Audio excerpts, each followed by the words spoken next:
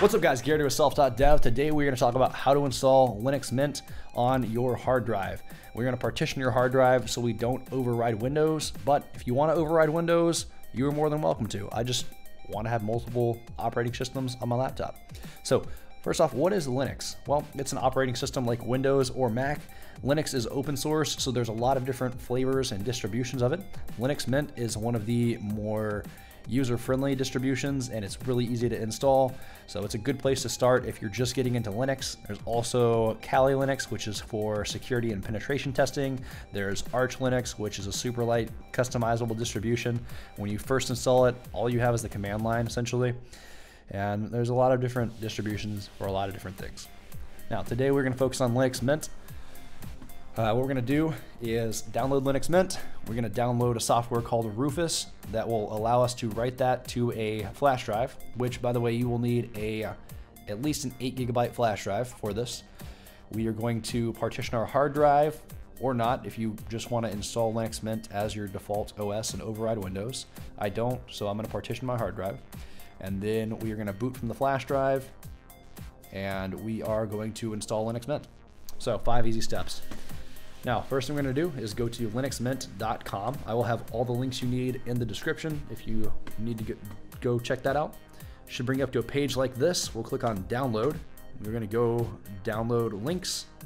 I'm going to do Cinnamon 64-bit installer. If you have an older computer, check and see if you have 32-bit operating system. Not many people do nowadays, but if you do, use the 32-bit installer. Should bring you to a page like this. I live in the States, so I used a mirror that's in the States to download it. The download is 1.9 gigabytes, so I downloaded it already just to save some time. Got my little ISO here. But once you click on one of these, it should start the download, and just wait for that to finish so you have your Linux Mint ISO. After it's downloaded, that's all we need the Linux Mint page for. So we are going to go to rufus.ie. Again, I'll have the links in the description if you need them. But Rufus is software that lets us write to the flash drive so we can boot from the flash drive. We'll go down to downloads, we'll click on Rufus, and that should start the download for you here.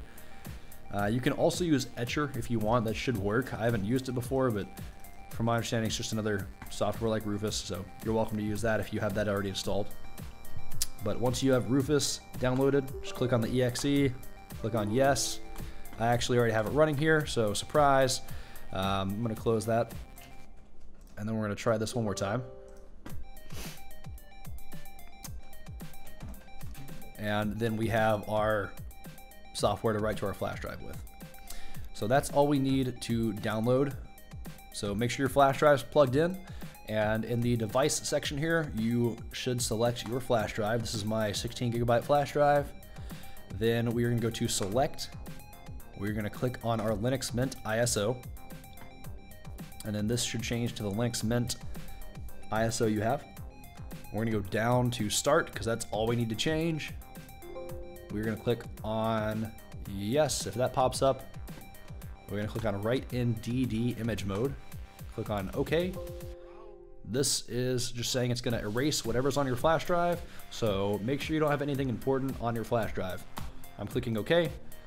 It is clearing what's on my flash drive, and now it's writing Linux Mint to my flash drive.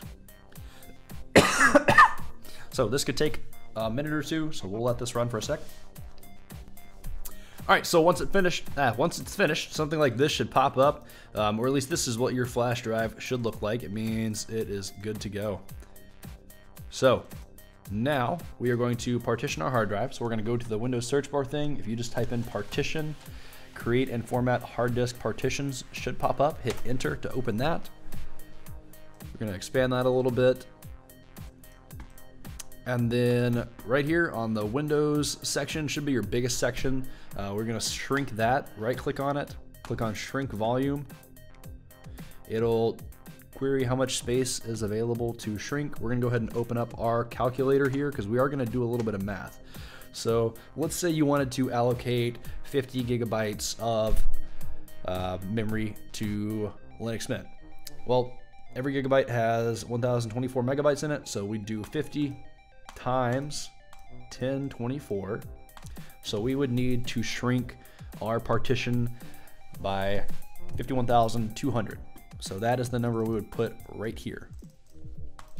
I don't have that much to shrink, but I am doing this on my laptop, and I'm gonna give it 100 gigabytes. So I would do 100 times 1024. So I would need to shrink 102,400 megabytes. So that is the number I would type in right here.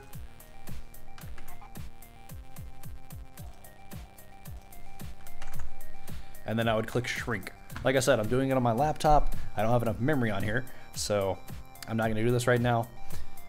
Actually, we are gonna go ahead and move to my laptop, and then I will show you guys how that works.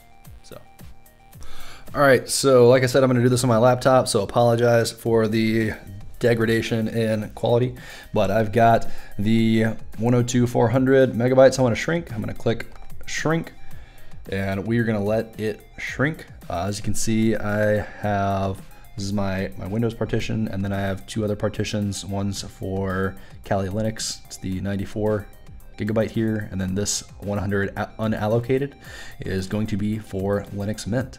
So now what we're gonna wanna do is get into the advanced options menu. So you're gonna go ahead and take your flash drive, make sure it's plugged in,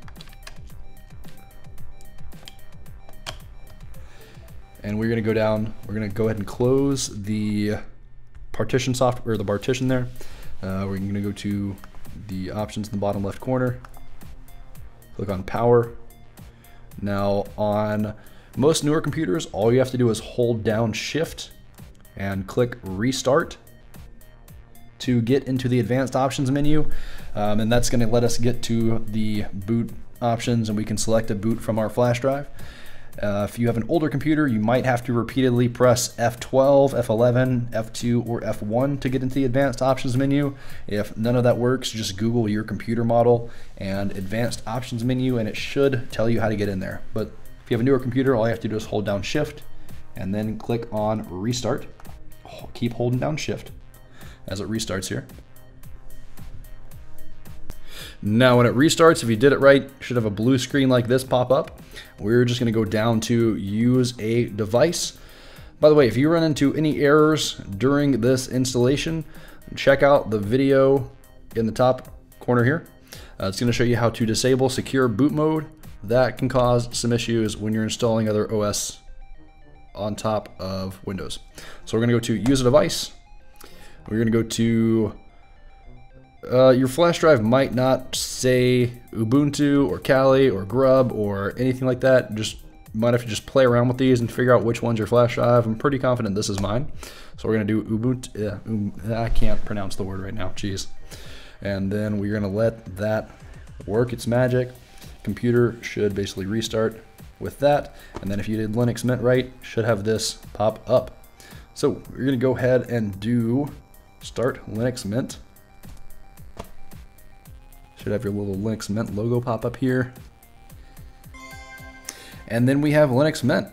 Now, if you don't want to install it on your hard drive and you just want to boot from a flash drive every time, you can stop here. This is basically the live version of Linux Mint. But like I said, we're gonna install this on our hard drive. So we're gonna go over here to our Linux, or install Linux Mint, double click on that. You'll have the installer pop up here. We're gonna click on English. I'm in English US, so I'm gonna continue with that. And then we are gonna go ahead and connect to Wi-Fi. Where's my Wi-Fi? I'm not gonna show you guys my Wi-Fi, but go ahead and connect to your Wi-Fi here. Once you are connected to Wi-Fi, check this checkbox because we're going to want to install the third-party software for graphics and Wi-Fi and all the other stuff. Click on continue, and we're going to let that run. After that, it's going to ask for the installation type. If you want to install it on Windows and erase everything, you can click erase disk and install Linux Mint, and then you will only have Linux Mint as your operating system. Now, Now we're going to go down to something else, press enter. You should have a part that says free space, and it should be about the same size as how much we shrunk before. We're going to press enter. For our mount point, we're just going to do the root, the /. We're going to click OK.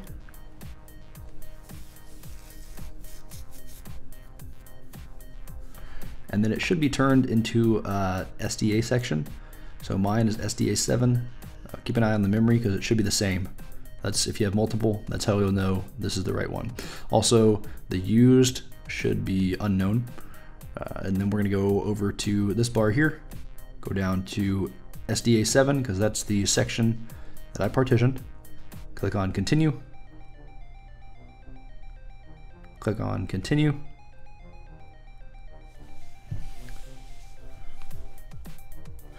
And then it will ask where we are.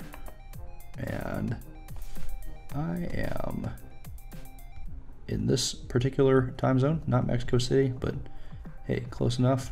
Oh, Chicago. Is Dallas in here? Nope, but we're in this time zone, so we'll go with that. Click on continue, and then we will set up our user. Now this is just going to be the local user. You're not making an actual account with Linux Mint or anything like that. So go ahead and set up your user info. All right, once you got it filled out, should look similar to this. We're going to click on continue in the bottom right. You got your little Linux Mint, welcome to Linux Mint thing. Click on the next. And then it's just going to tell you a little bit about Linux Mint here. So feel free to read through all that. And we're just going to wait while it installs Linux Mint for us. Now, when it finishes, it should come up with this here. Installation is finished. You can now continue testing Linux Mint, but restart the computer.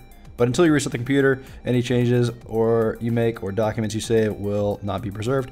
We're going to go ahead and restart now. So restart now.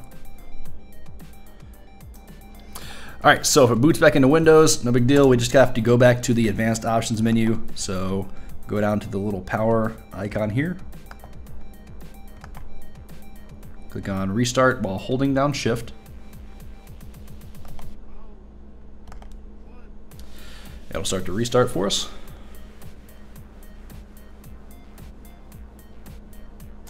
And it should bring up the advanced options menu where we're going to go to use a device, press enter, go to whatever your flash drive was called before, press enter,